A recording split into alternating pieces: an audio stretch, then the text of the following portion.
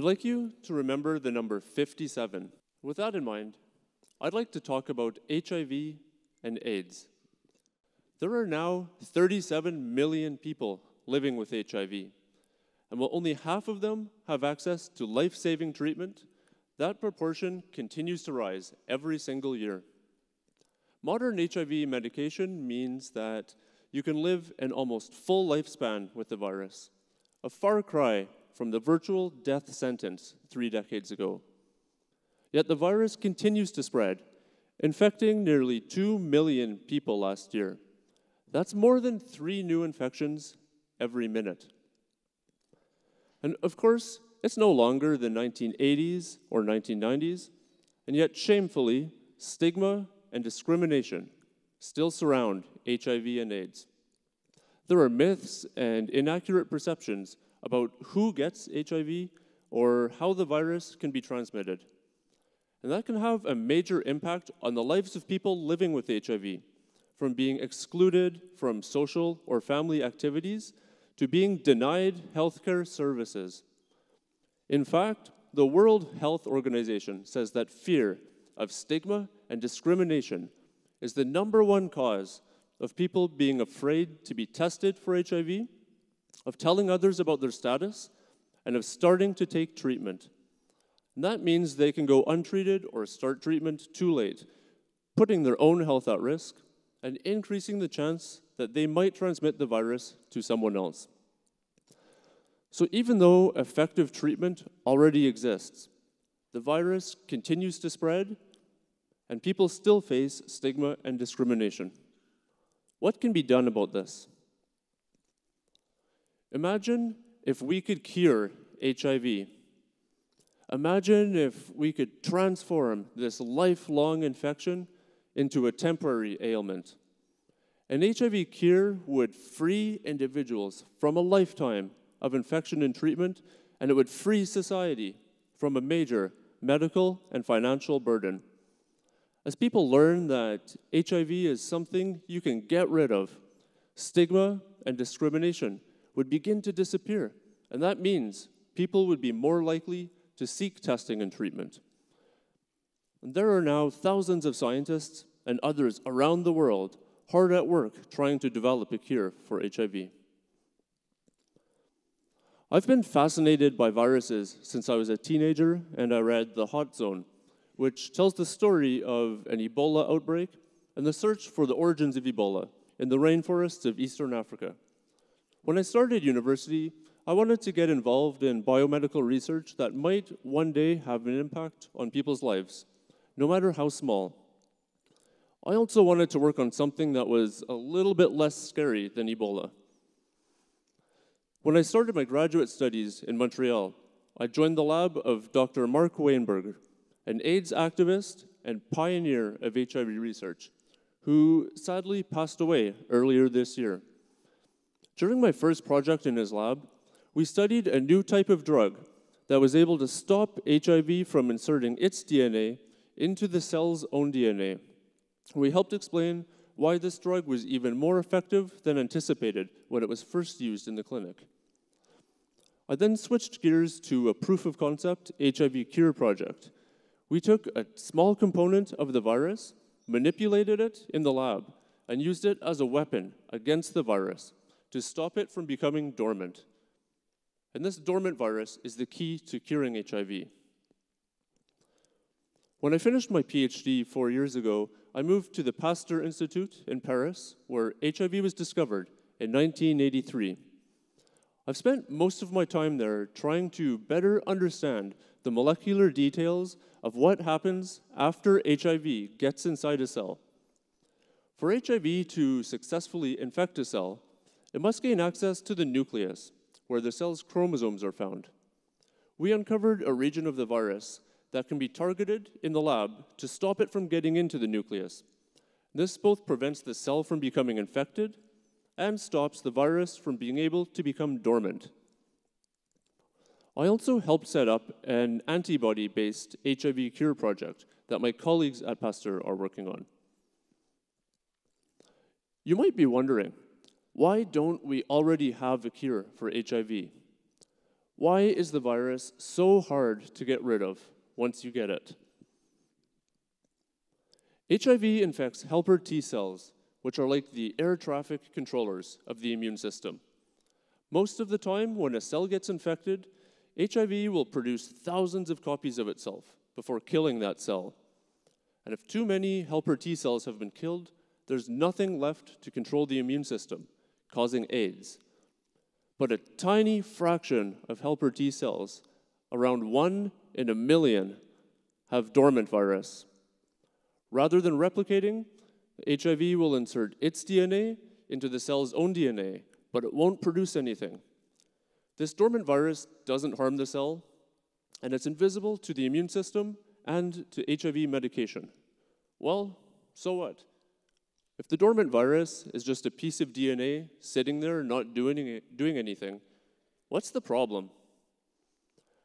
The problem is helper T cells live as long as you do, and months, years, even decades later, the dormant virus can come out of hiding and start replicating, which means that if you aren't taking HIV medication, it will spread throughout your body. Think of a fire that's almost out, but a spark escapes and ignites a forest fire.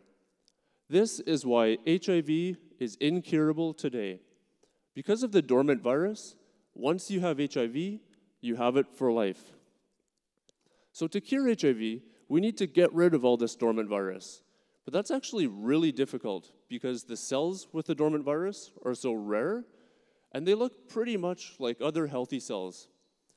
It's not even like looking for a needle in a haystack. It's almost like looking for one particular piece of hay in a haystack. Timothy Ray Brown, also known as the Berlin patient, is the first and so far only person ever to be cured of HIV.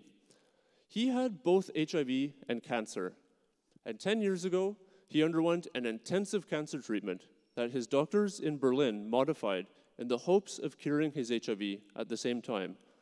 And while this was successful, and it proves that it is possible to cure HIV, the treatment that he underwent is extremely invasive and dangerous and can only be attempted in cases of life-threatening cancer. A more widespread cure would require a completely different approach. And I'd like to tell you about two of the most promising and fascinating approaches to curing HIV that are now being developed. The first of these uses antibodies to kill the cells with dormant virus. And this is work being done by scientists all around the world, including my colleagues at Pasteur. An antibody is a protein produced by the immune system that has a particular three-dimensional shape and electrical charge.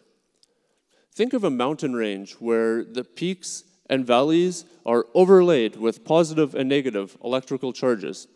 And a specific combination of peaks, valleys, and charges gives the antibody the ability to recognize a particular target and to lock onto it like a magnet. And that target could be cells that are infected with HIV. Everybody infected with HIV actually produces antibodies that recognize the virus, but these are almost always too weak. Fortunately, a few very rare HIV-infected individuals produce exceptionally powerful antibodies. And the genetic information from these people can be used to produce large amounts of these super antibodies in the lab. And once in the lab, these can even be engineered to become more powerful. So let's take a look at what actually happens when we try to cure HIV using these specially engineered super antibodies. If somebody has HIV and we treat them with these antibodies, well, actually nothing happens. Remember, the dormant virus doesn't produce anything. And the HIV medication this person is taking will stop other virus from replicating. So there's nothing for the antibodies to recognize. They have no targets to lock onto.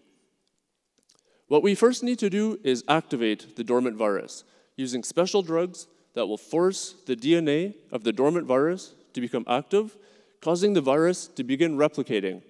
And that will create targets for the antibodies.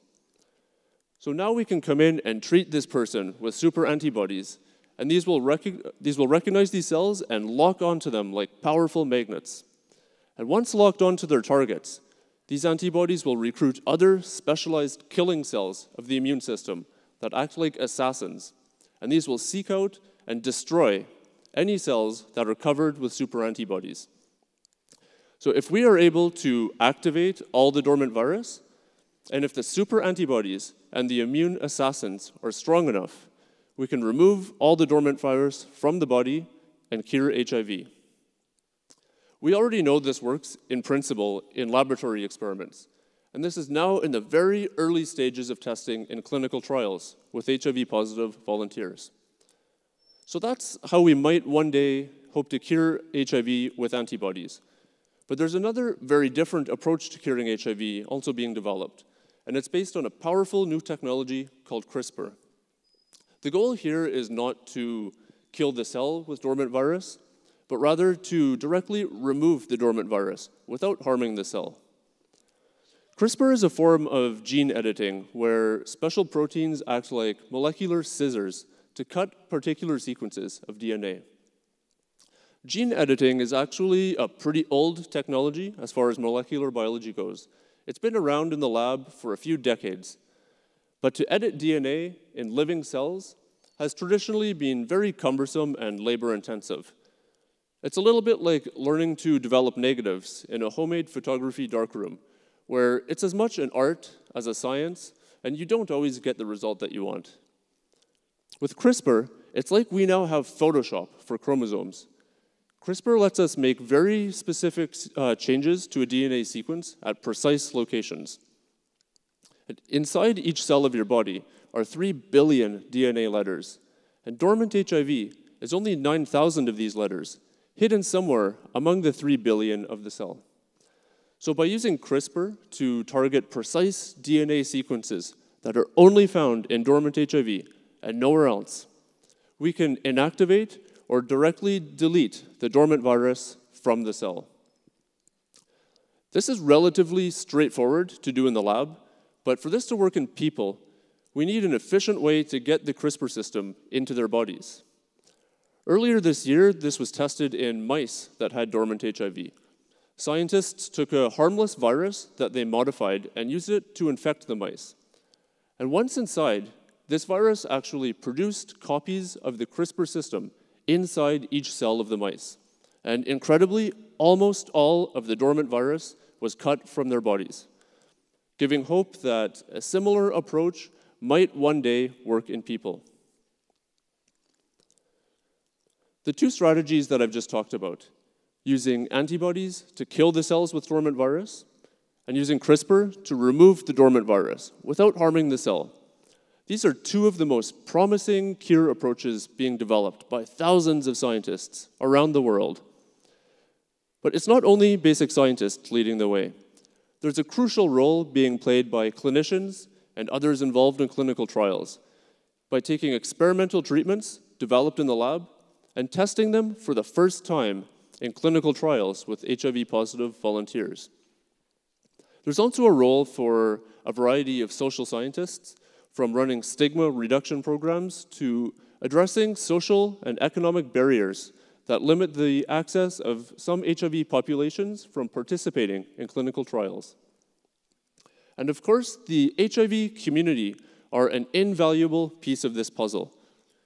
We have to remember that for people living with HIV who take part in early clinical trials of experimental cure treatments, there's likely to be very little personal benefit, and certainly some level of risk. And yet many people with HIV continue to volunteer for these trials because of the massive social benefit that could result. Who remembers the number that I asked you to keep in mind? 57.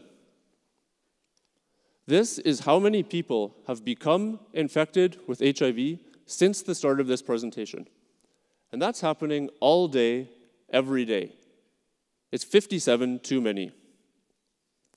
You don't have to be a scientist to help in the fight against HIV and the drive for a cure.